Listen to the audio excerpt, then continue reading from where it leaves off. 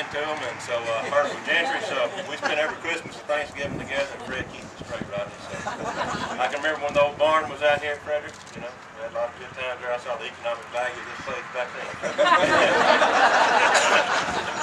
But this is a certified site, which means that, as Preston was saying, it simply is ready to go. When people come and they're looking around them for different sites, they don't want a site that they get right down at the end and say, well, it's almost there, it could be there. Well, this site is there. This is the second site we've done. We've done another one down the coast of Ridgewood at the Dawson place.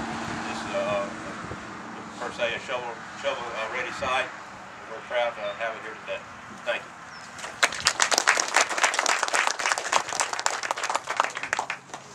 Good morning. I am so elated to be here. As Senator Rising said, this is a part of District 16 and Senate District 34.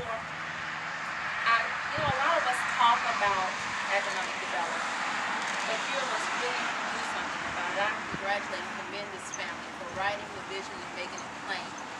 With economic development, when you speak on it and do nothing about it, you resolve nothing.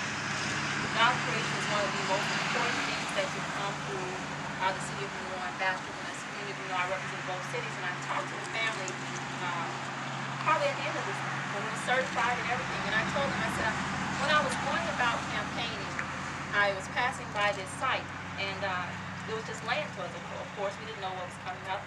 And I looked at someone that was in a car with me. I said, I need to get a sign on that land. It's fertile ground. And I called Mr. Umenfield, and I said, you don't know me, but I'm running for office, and I've been passing by your land, and it's an awesome location, and if you would permit me to put my sign on your property, it would be wonderful. I don't think you realized when you said yes that my big face was going to go work.